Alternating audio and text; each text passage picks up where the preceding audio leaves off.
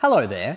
I am on my summer break at the moment. I've got some good time off, and so I'm spending some time relaxing and recharging. And as a lot of people around my age do, I'm spending some time on TikTok and on Instagram Reels. And you know what? I noticed something. A lot of them are using music, but they're speeding it up so that it's 2 times as fast, and something strange happens to the audio, just like this gentleman here is doing.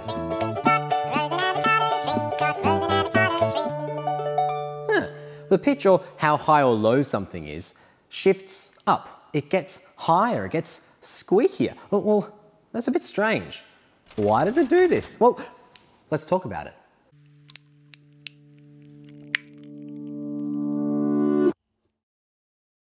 First, we'll get the TikTok things out of the way so that we can get to what I think is more interesting, and that is, of course, the music stuff. Okay, so TikTok, by now, for the time of recording this anyway, is a monolith. And we don't know who first sped up a song to 2 times speed to put in their TikTok. But what we do know is that it has become extremely popular.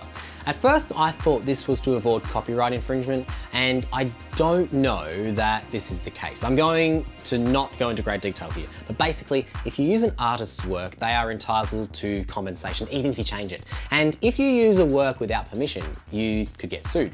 But many of these sites, such as YouTube, Instagram, and TikTok, have licensing deals with music distributors that ensure that they get paid when using the songs that they have.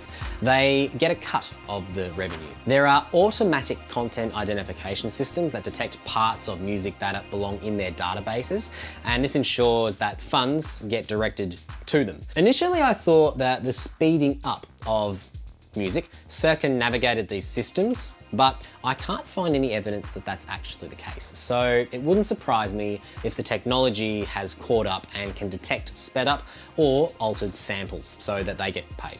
I don't know, I might be wrong about this, but that's not actually the important thing that we're talking about today. So let's move on. Why might someone use sped up music in their TikTok? Well, there are a number of possible reasons. It might actually make lip syncing and dancing in some songs easier. It might make a slower song more upbeat, and music that's sped up to make the singers sound like chipmunks isn't a new idea. It turns out that plenty of people don't mind high-pitched, unusual sounding music. But, and here's the big question of this video, why, when the sound is played back faster, does it sound higher? How are these songs higher in pitch? The answer, it turns out, is simple but also beautiful, and in some ways not simple. Let's get into it. Are you going to talk about the harmonic series? No, not today.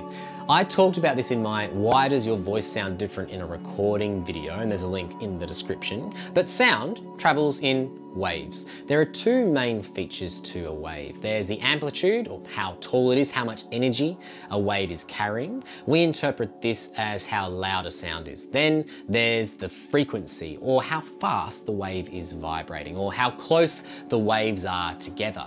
The faster the wave, the higher the pitch. The slower the wave, the lower the pitch. I'm going to slow my voice down now, but fast forward the video without correcting for pitch, and now you can see that my voice is sounding higher.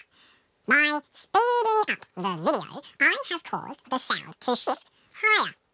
Well, let's go back to normal for a second, and I'm going to speed up my speech. But slow down the video, and now my voice sounds lower. Why?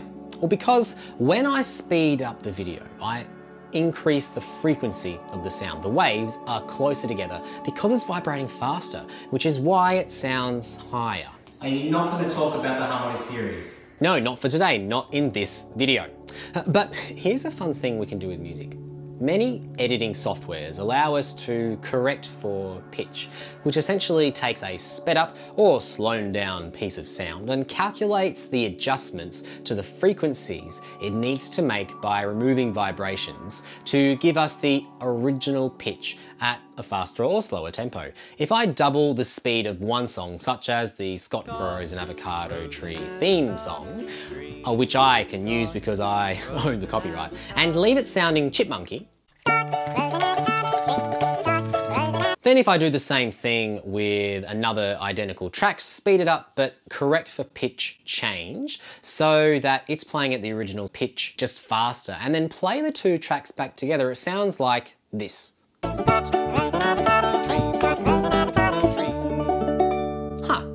it works. It sounds fine. It could have sounded like this. But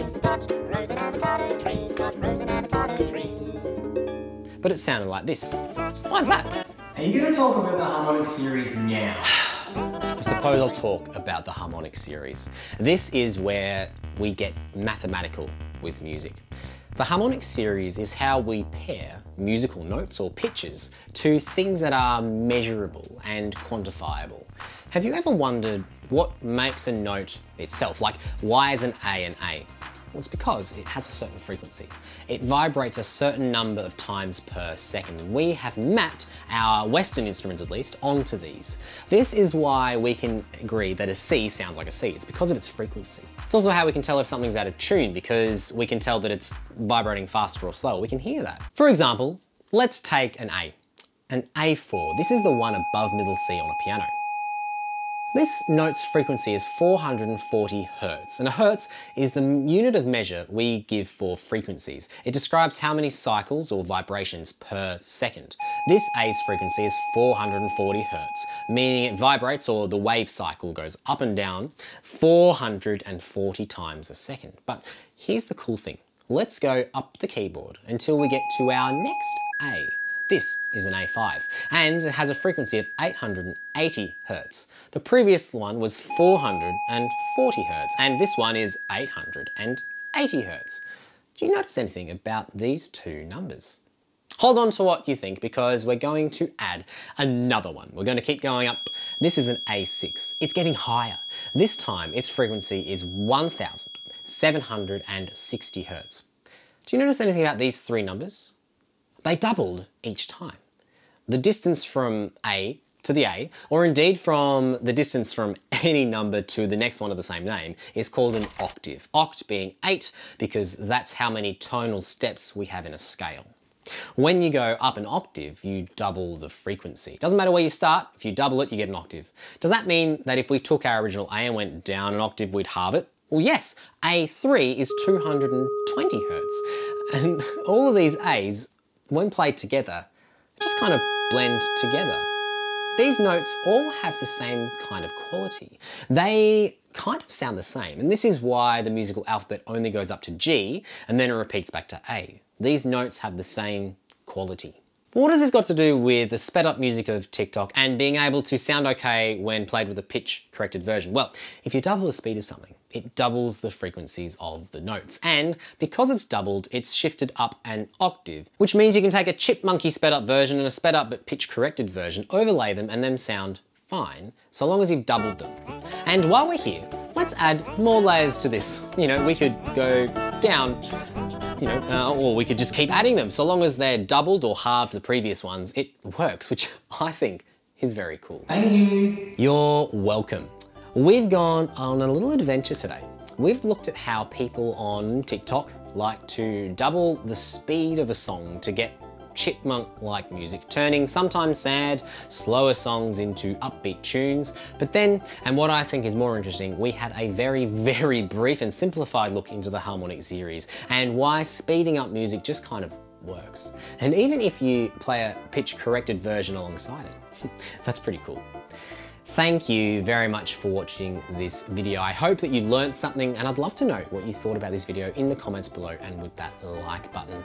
If you haven't already done so, I invite you to subscribe to That's Pretty Cool, where I look into other videos that I think are on interesting topics. Topics that inspire in me a sense of curiosity and wonder. Thank you so much again. Take care, stay curious, and I will see you next time.